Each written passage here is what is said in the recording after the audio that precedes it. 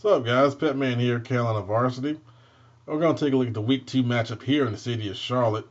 Got the Providence Panthers going up to the University area, IBM Drive, to take on the Vance Cougars. Providence last week had a tough game. They lost 37-21 to Charlotte Latin in the kickoff classic at Memorial Stadium. Their best player, tight end Drake DeLulius, did not play in that game.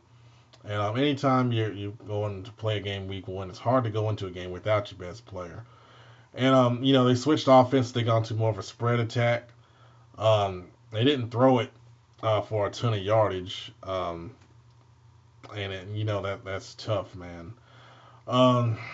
For Vance, they lost. Or excuse me, they won. I'm looking at my notes wrong. They won 41-34 in overtime against West Meck, and they had to come back in that game.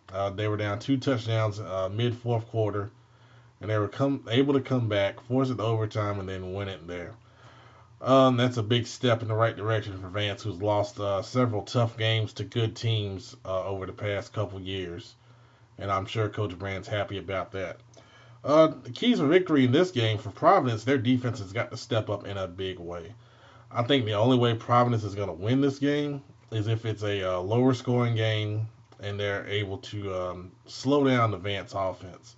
It's going to be a tough task for Providence. They had trouble with this last year against Vance, and Vance has a very good offensive attack with Michael Roberts on the outside, Jeremiah Hall at tight end, and Kingsley Affetti throwing the ball. And he threw for 6 touchdowns against a very good West Meck team. So Providence, you got a big challenge in front of you. For Vance, I think you got to get up early on these guys.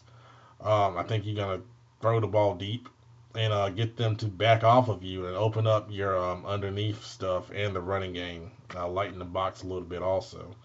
Affetti also had a big game running the football against West Meck, so you got to watch him in the run game as well, showing some dual threat abilities. This will be the home opener for Vance. They were on the road last week, so hopefully the Vance crowd will come out and support the Cougars, and hopefully the Providence fans will travel as well to support their guys.